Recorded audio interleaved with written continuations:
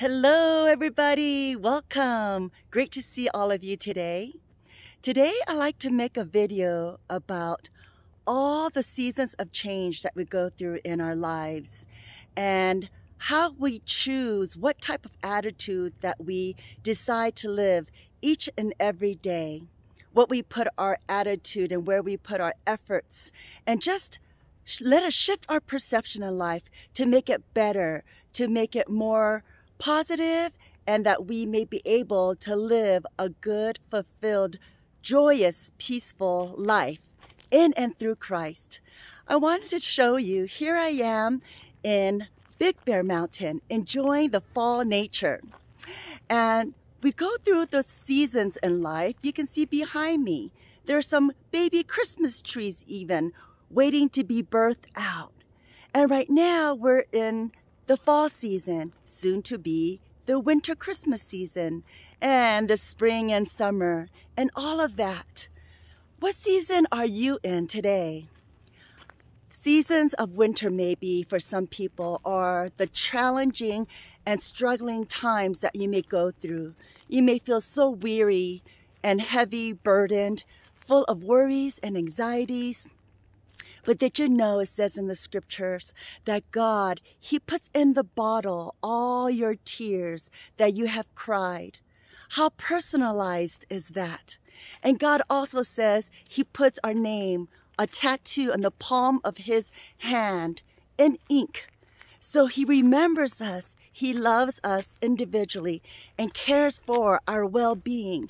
And He wants us to live this abundant, fulfilled life in and through Christ. Well, I just turned 55 years old. Woohoo! I just had a birthday in October, and I must say, with complete assurance and all sincerity, I am living my prime. And it was not hard to get here to this place, but I have created this fulfilled, joyous, peaceful life with abundant love each and every day. And how I got to this place, I like to share with you. I was mindful to choose to live each and every day with walking in the steps of God's Spirit, with ease and with grace. We all have a journey of life and the path that we choose to walk and live in each and every day. We can choose the right path, the wrong path. We can make so many mistakes in our lives. But I encourage you today, that is okay, because that is going to shape you. It's going to help to make and mold you to who you are today. Personally, I've been through so many things in my past. And boy, when I look back, maybe if you were to ask me years ago, I may have had some regrets. But again, I have lived life to the fullest. And I have experienced so many things, so many circumstances, so many emotions in my life, good and bad, in every sense. And boy, if something was to happen to me where I may have got into a terrible car accident, let's say, we never know the number of our days. You know, we may know of loved ones who have passed away. And I must have heard this week 4 people who have passed away from a loved one that they have known. It was crazy. I just kept hearing numerous stories of people telling me they lost their mother, their sister, their brother, their husband, in so many different ways. It might have been through the force of nature. It might have been through illnesses or cancer. It may have been through COVID. Who knows? But again, we have our last breath. And here I am to encourage you. I heard from one of my friends. She told me when she lost her sister, which was beautiful, when her sister passed. And she shared with me this that I'd like to share with each and every one of you. She said, "My sister died.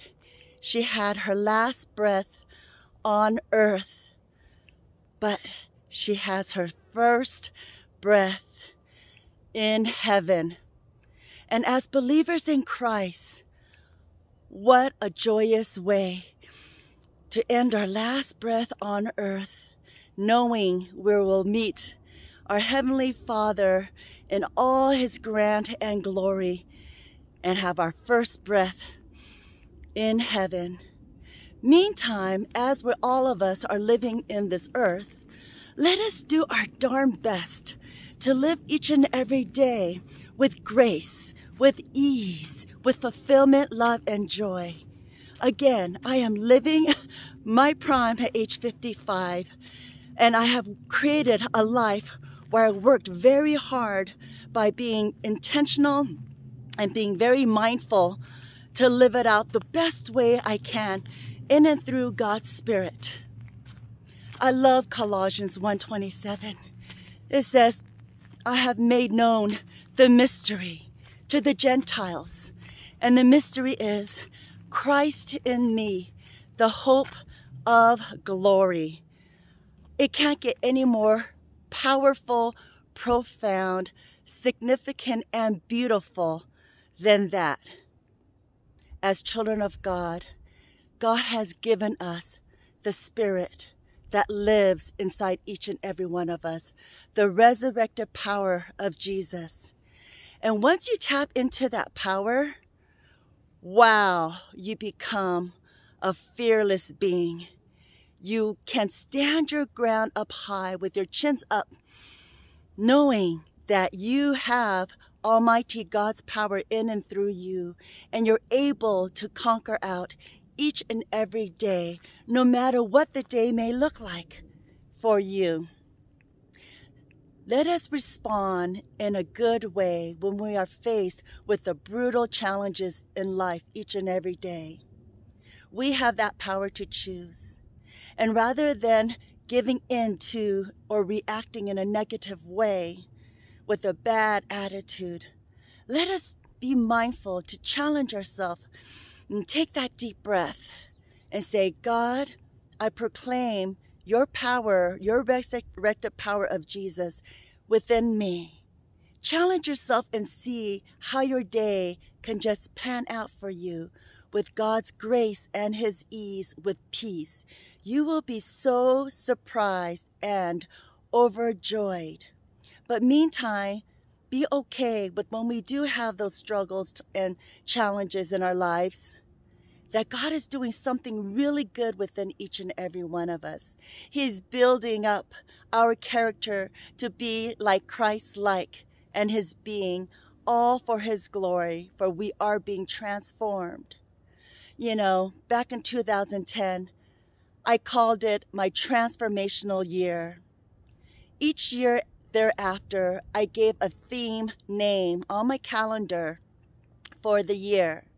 In 2010, when it was my transformational year, I went through a very difficult time when I had my bicycle accident in 2008.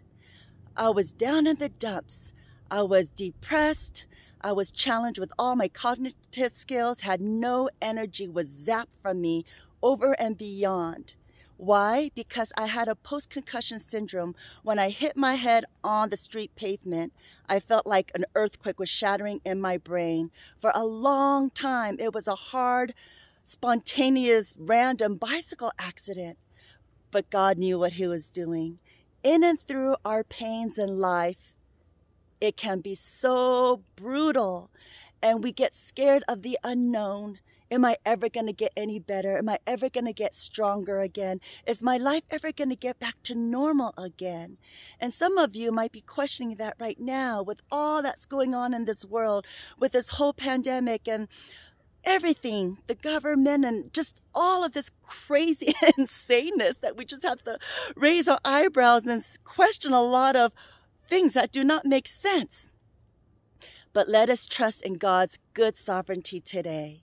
Let us learn to just push up our sleeves, build up our faith muscles, and know that our sovereign God is in control. It's like mother who is in labor about to give birth to a baby.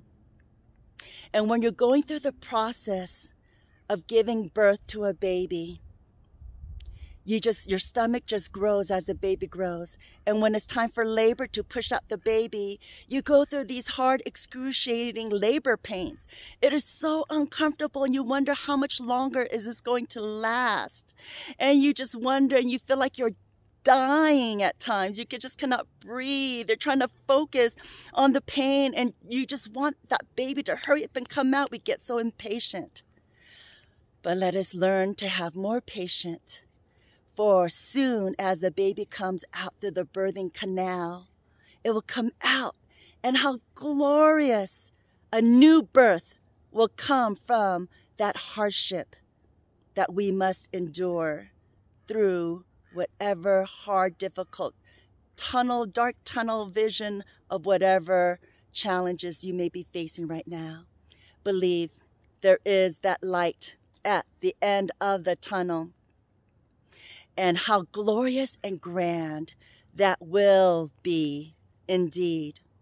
So let us each and every day, every morning, wake up with a good attitude and know in and through Christ, we can do all things. For God says in Philippians, He gives us the daily strength that we need. Let us be encouraged to pray for wisdom and discernment today. Discernment is something that you just know, like, okay, God, we have to look beyond what we see, but there is a bigger plan and purpose. There is a bigger picture up ahead, and wisdom will take us there. Let us follow wisdom in our hearts today, our intuition, the small, still voice that God is speaking to us, and go through the decision makings that follows along with peace. That will help to guide you each and every day in what direction you must take. And once you follow God's path, you will be amazed where He can take you. I love Proverbs 3, 5, and 6. Trust in the Lord with all your heart. Lean not on your own understanding. In all your ways acknowledge Him, and He shall direct your path. We all have our own God-given journey in life. What does your journey look like today? What is your season? Are you in the winter season, the time of difficulty and struggles and the fears of the unknown? Know that spring is just around the corner. Know deep within, with your patience, take that breath. Trust that God's Spirit lives inside of you. How powerful is that? And you will birth out something new, something glorious, something amazing, something grand that you may not even ever dreamed of. It says in Ephesians that I will give you more than you can ask, dream, or think about for those who love me. We can't even fathom or imagine how God works in our lives. Our minds are so finite, where God's mind is infinite and grand. Let us not limit and put God in our box. No. Let us step back, reframe our whole spirituality of knowing and being in a close relationship with God. God wants us to draw closer to Him. He wants us to touch Him in our spirit. Let us, our spirits with God's Spirit, join, be synchronized today. Let us be aligned with His will, and you will be amazed where He can take you to. I'm thoroughly enjoying my season of life. Like I said, I just had my birthday month, October, celebrated to the max, and I am such at a good place in my life. I even told my children, if anything was to happen to me, where an unfortunate circumstance happened and I was to pass away, I told them confidently, because I have created the life to this day with all intentionality, and I was being mindful of the choices that I make, directed by God's Spirit and through discernment and wisdom, with support, with love, with friends and family, that the life I've created today is so fulfilling and so much peace, so much joy, so much love, because again, I worked so hard at it with a lot of intentionality of doing what is good and what is right and choosing to walk in the good pathway in my life. So I said to my children, I have lived a long journey of my life. 55 years, I am very happy and content. And I look forward to the second half of my life to see what goodness awaits on the other side as I continue to be mindful each and every day to tap into God's Spirit. But again, going back, if something was to accidentally happen to me, just know, my sons, my husband, that you will see me with a big smile on my face. I have worked so hard with all faith, trusting in God. Through my journey, God was with me through it all, and God is with you through it all. He promises to never leave you or forsake you. Trust in God's goodness today. You never know, life is short. Again, I mentioned this week alone, I heard of 4 people told me their loved one passed away. How sad and unfortunate. But we all run our life's course one way or another. And we will have a time where we have our last breath on earth and our first breath in heaven. How beautiful is that? But meantime, let us enjoy this God-given life to the fullest. For it says in John 10:10 that the enemy comes to steal, kill, and to destroy. But I have come to give you life and to have it abundantly. Let us not live our life in vain. No, let us not live our life in past mistakes and regrets. No, let us live for this present moment and look forward to the many more beautiful days we get to enjoy this God-given life to the fullest. For life, wow, I love my life. And I can say that confidently because I have done my part on trying to live obediently to the scriptures of God's word, His love, His teachings. And God's love is within you, and you can spread it out to others so other people may feel God's warm embrace in and through you, because we as believers are expressions of Jesus to other people who may not even know Jesus. But we get to represent our Almighty Father, our God on heaven, our King. We get to represent Him by the way we live and by the choices that we make. And the past is a past. If you've made any mistakes, that's gone. Live for today and look forward to your future. And live with the inner smile in your face with all joy. Because again, Colossians, the mystery has been revealed. Christ in you, the hope of glory, resides and lives in you. And when we know as individuals, as people, how powerful we are, the enemy is so scared of us. He tries his very best, I'm sure, to distract us, to pull us down, to make us stuck, to make us feel unworthy, insignificant, not valued. It's too late to do this or that.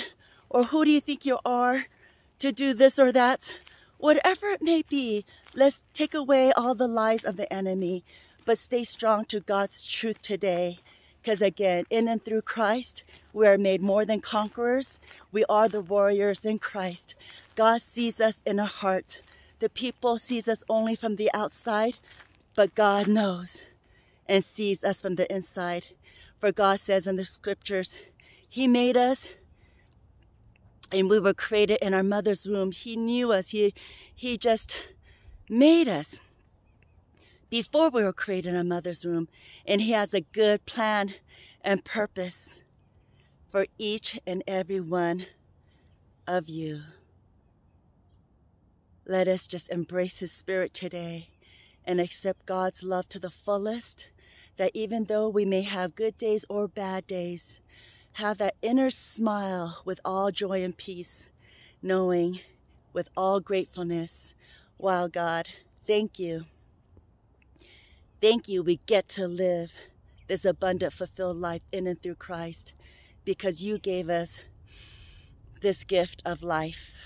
And let us again be mindful each and every day with a good attitude, with good efforts and good choices, being obedient to God's word and spread his love to others. God bless you, and I hope something that I said encouraged your heart. And again, I am at a wonderful place in my life, and I love being 55 years old. I can say that with all joy and with all assurance, because I have known that I got another chance with God in my life when I went through hardships, and God's kindness brings us to repentance. And how beautiful is God's kindness to us. Let us accept it and not shun away from God's gift, but accept it and embrace it and live it out to bring a smile and honor God in all things in our life. God bless you, and I'll see you next week. Goodbye.